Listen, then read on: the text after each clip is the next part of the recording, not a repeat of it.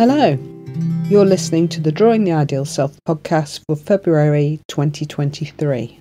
For today's podcast, I thought I would do something a little bit different. I've got a book called Dorothy Rowe's Guide to Life, and you might know Dorothy Rowe better as the most famous author for a popular book on depression. So Rowe was a clinical psychologist from Australia, and she worked both as a teacher and a child psychologist before she came to the UK, and she did a PhD here. Then she worked in Lincolnshire and became basically a writer, communicating PCP ideas without even saying it's PCP. So she's very famous for writing something in a very accessible way. I thought what I would do today is read you a chapter from one of her books. The book is called Dorothy Rowe's Guide to Life, and now it's quite an old book because it's from the 1990s. However, I think it's just as good as it was at the time. She said of PCP, "I found that PCP was the first and only kind of psychological theory which actually related to real human beings."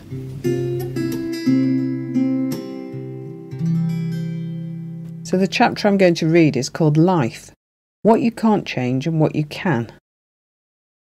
When you think about your life, do you feel that you are as you are? The world is as you see it. Your past was what it was. Your present is what it is. And your future will be very much what you expect it to be.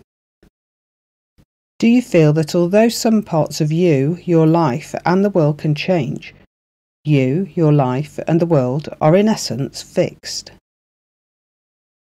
Do you feel that you are as you are, your life is what it is, and the world is what it is? Do you feel that in knowing yourself, your life, and the world, you know what reality is? Do you feel that you, your life, and the world are your fixed, unalterable fate? They are as they are.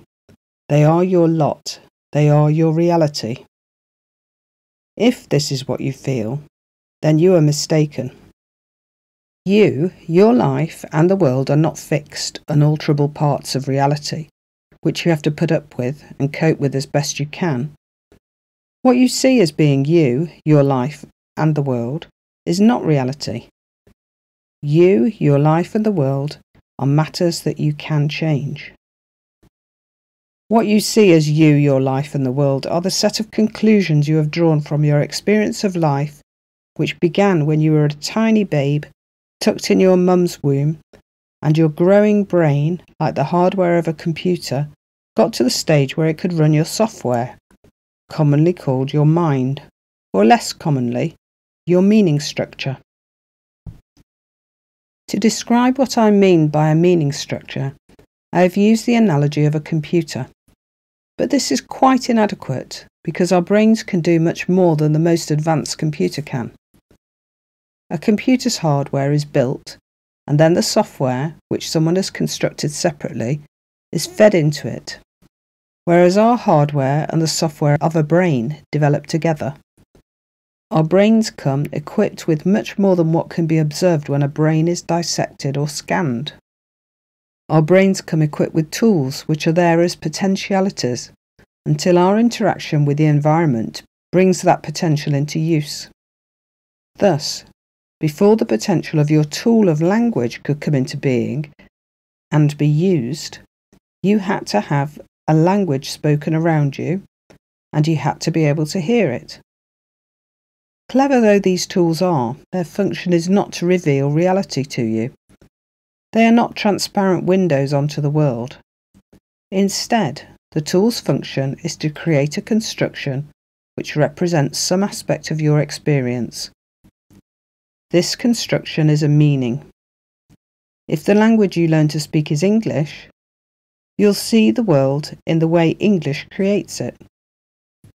If you learn Latin or Spanish or Italian, or were born in the West Indies, you'll see the world differently. A study of the derivation of words will show just how diversely different languages see the world. The word dawn comes from the Old English dag, day, and Dagian to become light. Ancient Romans saw dawns where the air grows golden, hence aura from aurum, gold. Spaniards and Italians saw white dawn, alba, the white.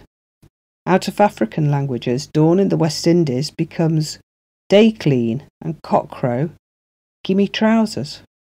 When, shortly after birth, your eyes open, you seem to be surrounded by a blur of events.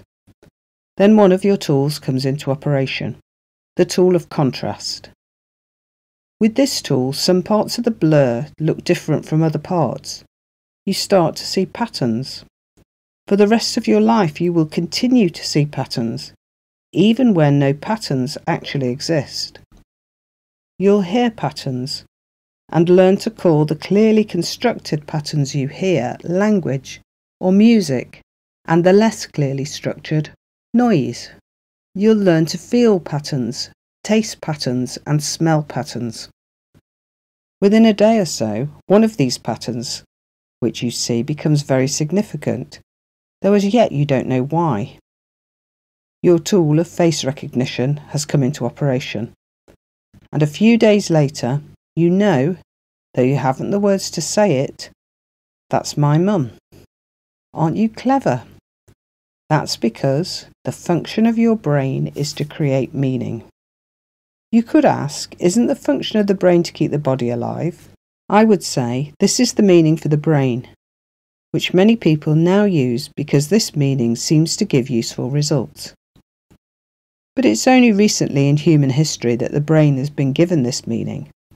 In other times and cultures, organs of the body, the heart, the stomach, and the bowels, have been given the meaning of being the most important organ. Current research on genes and DNA suggests it's our genes that have the primary importance. No doubt there are genes which enable our brains to create meaning. At the moment of conception, the brain starts developing, and at some point, current research suggests about 18 weeks gestation, meaning starts to be created. Note that I did not say you start creating meaning. There is no you sitting inside your brain creating meaning.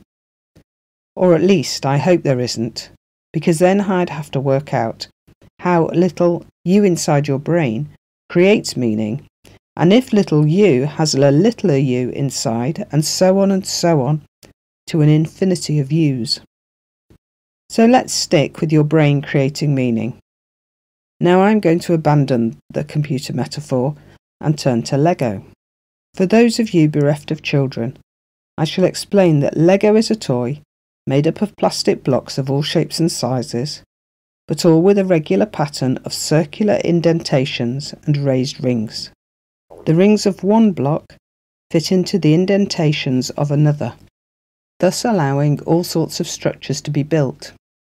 However, if you imagine your brain being made of blocks of Lego, the difference would be that this brain Lego is infinitely flexible, so that every part can be attached simultaneously to every other and can reform itself to accommodate any new part that arrives on the scene. This happens often because your Lego brain has many tools which, sometimes working together and sometimes working alone, create new pieces of Lego. Each piece of Lego is a meaning. Your first piece of Lego meaning, formed at some point after conception, probably had to do with pleasure and pain. Soon would follow Lego meanings to do with sounds and pressure, and these would all link together. Ease of pressure would link to pleasure, harsh sounds to pain. The linked pieces of Lego meaning form a structure, hence the term meaning structure. This meaning structure constantly accommodates new pieces of Lego meaning and reforms itself in the process. Encountering the outside world brings a constant, never-ending influx of changes, and at some point the meaning structure starts to call itself I. You are your meaning structure. Your meaning structure is you. If you like, you don't have to think of yourself as a set of flexible Lego. Perhaps you could think of another metaphor. A cell dividing and enlarging, with each new cell being a meaning, is another image I sometimes use. One of our greatest problems is that the only way we can make sense of anything is in terms of our current meaning structure. We understand something new by seeing it as like something we already know about. Whenever we encounter something which actually is so new to us that there is nothing in our meaning structure like it, we find it hard to make sense of it. That is why keeping up with modern physics is so difficult. It is hard to imagine images like black holes and alternative universes, and even these images are likely to be quite inadequate in describing what is actually out there, because the physicists have to rely on using images that already exist. I use the Lego image as a way of explaining, first, what all of us do all the time is to create meaning, and second, that these meanings hang together and add up to an understanding of what we are, life, the world is. The fact that you are in essence a meaning-creating creature is what you are stuck with and cannot change. You cannot change the basic physical constituents of your body. You cannot grow wings and fly. You are a non-flying creature, but you are a meaning-creating creature. Your brain hardware can grow or suffer injury and decay, and your meaning structure constantly changes.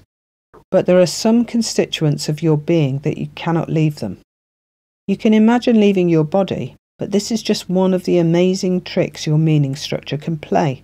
Your meaning structure cannot show you what reality is. All your meaning structure can show you are pictures which represent what you think reality is.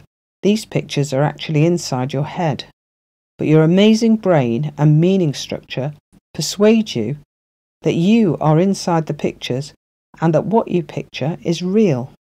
Presumably, some kind of reality outside ourselves exists. Some philosophers have argued that all that exists are our thoughts, but that seems nonsensical. Am I just imagining the paper I am writing on? And are you just imagining the book you're reading? I'm sure that if you and I had simply imagined the universe and everything in it, we wouldn't have created the terrible things that happen in the world. The evidence from our experience does seem to point to the existence of reality, the total sum of everything that exists. What this everything is something we human beings can never know directly. We can only know it indirectly through careful judgment and thought. Physicists talk about everything that exists being made up of tiny particles which they give curious names like neutrino, charm and quark. To large parts of everything that exists they give names like galaxy, nebula, solar systems and black holes. They talk about these things as if they are reality, but when pressed, physicists will explain that they cannot possibly see reality. Erwin Schrödinger wrote, "The world is a construct of our sensations, perceptions, memories. It is convenient to regard it as existing objectively on its own, but it certainly does not become manifest by its mere existence. Its becoming manifest is conditional on very special goings-on in very special parts of the world, namely on certain events that happen in a brain. We all make different kinds of observations, but these observations depend on where we are and what we expect to see. What we see and report is not reality, but our interpretation of reality. This is all that any of us can do. We can never know reality directly. All we can ever know is our interpretations of reality. What you know as you, your life, and the world is not reality. What you know as you, yourself, and the world is your interpretation of you, your life, and the world. Seeing, hearing, touching, smelling, tasting are always, even at their very simplest, interpretations. Just as intuitions are interpretations. Interpretations are meanings. We are always in the business of creating meanings. This is what you cannot change. You cannot not create meaning. Imagine you're sitting quietly in your room and something happens. Your awareness of this happening is your interpretation. The beginning of your interpretation, entirely without words, is, say, a very loud sound. Immediately, before you stir from your seat to find out why the loud sound occurred, you give the sound a meaning. You might think it was an explosion, or a car crash, or a breaking window, and so on. After interpreting the sound, you might decide to check whether you were right. You don't have to be conscious to create meaning. Even fast asleep, you interpret what is happening as being in your body, and you move to release your trapped arm, all without you waking. It is our interpretations which determine how we think, feel, and act. Thus, it's not what happens to you that matters, but how you interpret what happens to you. You always have a choice about how you will interpret what happens to you. This applies even in the most extreme situations. Suppose that you were told you have a nasty form of cancer. How will you interpret this? Some alternative interpretations are, I won't let this beat me. This is the end. This is God's punishment for my wickedness. If I'm a good patient, the doctors will save me. Conventional medicine is useless, and so on. Anyone who says there is no alternative has merely rejected all the other choices. Interpretations are choices. A friend who had a Catholic upbringing and so saw herself, her life and her world as an unchangeable part of the absolute eternal truths of the Catholic Church, told me that the best thing she got from therapy was learning that she had choices. You can always change your choice. You might initially interpret your illness as, this is God's punishment for my wickedness, but later think, that's silly, and decide upon, I won't let this beat me. Having made one interpretation, you then interpret your interpretation. Interpreting your illness as God's punishment might lead you to further interpretations such as, I deserve this punishment, or I must be good and accept my punishment and not do anything to get better. Deciding that your illness is a challenge to be mastered might lead you to interpret this as, I'll do anything I can to get better, or I'll get on with my life as normal. Life has many paradoxes. A paradox is not a problem. A problem is a question which, in theory at least, is capable of being answered. A paradox is a seeming contradiction which nevertheless contains an element of a truth. A paradox of life. Even though we can never know reality directly, to survive and flourish, we must always strive to make interpretations that are as close to reality as possible. For instance, suppose you're about to cross a busy road. You can't possibly know the exact speed of approaching traffic, but to cross the road safely you must judge the speed of the traffic as accurately as possible. How do you make this judgment? Suppose a friend who is a very successful stockbroker advises you to put your savings in shares that, he says, are sure to increase in value.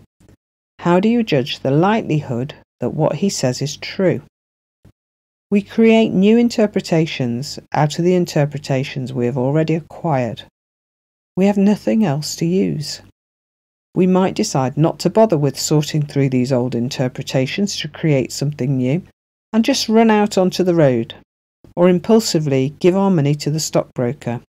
Or we might think carefully about our past experiences, contrasting one with another, and compare our past interpretations with our present observations, to be as sure as we can that our new interpretation is as good an interpretation of reality as it can be. We can compare the speeds of a number of passing cars, or do some research about current stock prices. Although we might know about many alternative ways of interpreting some aspect of reality, we each can have our own favourite way of interpreting that aspect. However, Our favourite ways of creating our interpretations can result in interpretations which are far from reality. For instance, we all know that envelopes come in many sizes and colours. Some people, however, when inspecting their mail, see and open white and coloured envelopes, but never see, much less open, brown envelopes. Yet unpaid bills don't disappear into thin air. We need to be aware how one group of our wishes can dominate all our interpretations. We can choose to see only what we wish to see, and thus do only what we wish to do. However, our wishes might not be an accurate reflection of reality, particularly that part of reality which is composed of other people's interpretations. We forget that other people see things differently from us. You must have noticed that no two people ever interpret an event in exactly the same way. You interpret a television programme as being excellent. Your friend thinks it's rubbish. This is not a matter of other people being mad, bad or awkward. It's an inescapable part of the way we are physically constituted. Each of us, every moment of our lives, asleep or awake, is engaged in interpreting what is happening. Each of us has only one source we can draw on in creating our interpretations. This is our past experience. No two people ever have the same past experience. Identical twins might begin life with the same genetic components, but life in the womb differs for each one of them. One is born after the other, and from the moment they are born, they have different experiences. To the extent that two people create similar interpretations, they can communicate. But even when two people speak the same language, they create very different interpretations. Thus, two people can live side by side, speak the same language, yet interpret the world in totally different ways. It's often said, for instance, that men and women inhabit different planets. So here we are, each of us in our own little world of interpretations, yet at the same time we are born social animals. We are physically constituted as social animals. When you were born, you didn't just search around for a food-bearing nipple, you searched for a friendly face. You were born knowing how to recognise a face, and preferring to look at a face than at anything else. If a friendly face hadn't turned up for you to talk to, you wouldn't be reading this now. Without a friendly face, even if you'd been adequately fed and kept warm, you would have either died in the first few weeks, it's a condition known as anaclitic depression, or you would have gone on to become one of those strange individuals who are unable to see people as being in any way different from other objects. Out of the bond we develop with a mothering person in our own first months of life grows our sense of right and wrong, guilt and reparation. Babies who don't get the chance to develop this bond grow up to be conscienceless people. They might lead apparently quite ordinary lives, whether criminals or company directors, but their personal relationships are always a disaster. A paradox of life. We are each a unique individual living our own individual, self-created world, yet we need one another in order to survive. The interpretations we create don't just exist on their own. They arrive out of the set of interpretations we've created in the past, and they also determine how we think, feel and act. Whatever we think, feel and do has endless consequences. This is another aspect of life which we cannot change. It has to do with the nature of reality. Whatever reality is, it does seem that it is a vast, ever-changing interconnectedness. Everything is constantly moving, and everything is connected to everything else. Physicists say this, and so did the ancient Hindu, Taoist and Buddhist philosophers, because everything is connected to everything else. All our acts have consequences. Don't kid yourself that what you do will have no consequences, or very limited consequences, or that you can decide what the consequences will be. A father might say, I caught my son stealing, I gave him a good hiding, and that was the end of it. But he is deluding himself. The father's actions will have consequences beyond the father's control as a result of how the son interprets what his father has done. Everything you do has consequences, and these consequences spread in all directions and go on forever. A paradox of life. Everything that happens has good consequences and bad consequences. For instance, you win the lottery. Good consequences. You give up working and plan a round-the-world luxury voyage. Bad consequences. Your entire family comes too. Remember that good and bad are not absolute and eternal judgments existing outside our human life. We each have our own interpretation of good and bad. Some people believe that lotteries are wicked. Some people wouldn't want to go anywhere without their family. A paradox of life. Every interpretation we can create has good and bad implications. Suppose your interpretation of the right way to behave includes the belief that you will always tell the truth. The good implication of this is that people will always know where they are with you. And the bad implication is that people are sometimes hurt by what you say. Because every interpretation has good implications and bad implications, every action has good consequences and bad consequences. Life can never be perfect. The longing for perfection is the longing for an illusion. If you want to be miserable, believe that you and the world ought to be perfect. You will always feel guilty, angry, and disappointed. If you want to be miserable, don't try to make your interpretations as close to reality as possible. You will always feel surprised, confused, and fearful.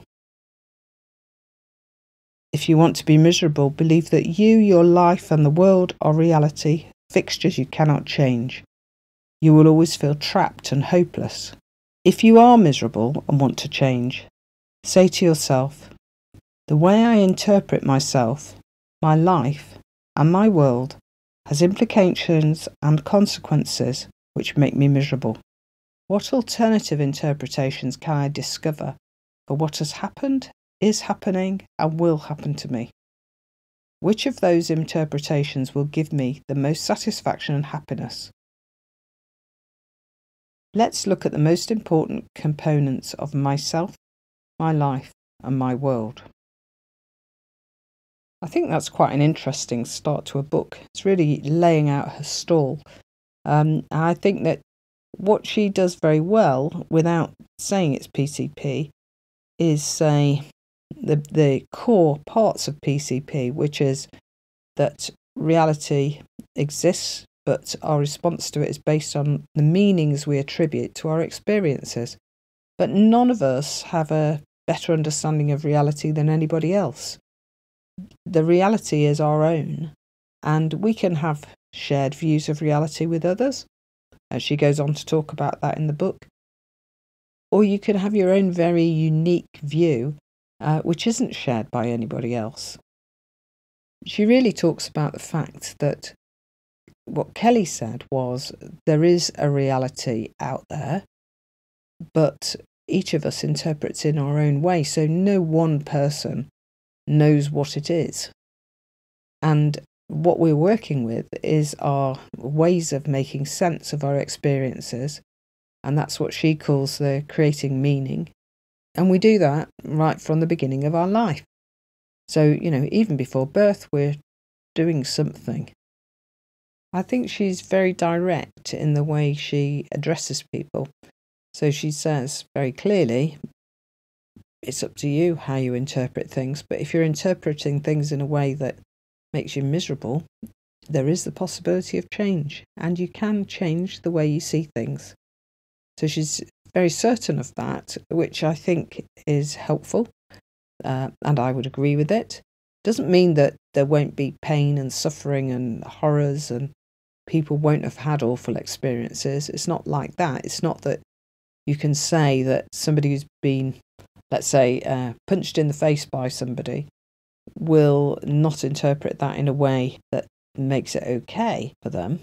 So our past experience leads to the meaning that we create for ourselves to make sense of our present experience and to anticipate our future experiences.